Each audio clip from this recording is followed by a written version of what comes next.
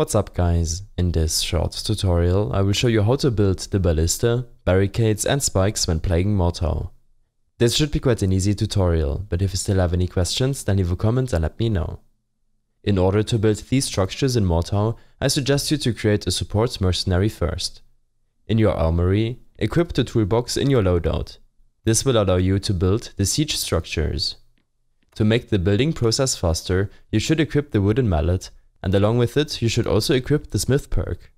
So just with the toolbox, hammer and smith perk, you will be able to build all of the craftable siege items. The barricades and spikes can be used for defensive purpose around the map, making it difficult for opponents to move around freely. If you wish to learn more about Mordhau, then check out my tutorial playlist linked below. I hope this helped you out, leave a comment if you have any questions and see you in the next one.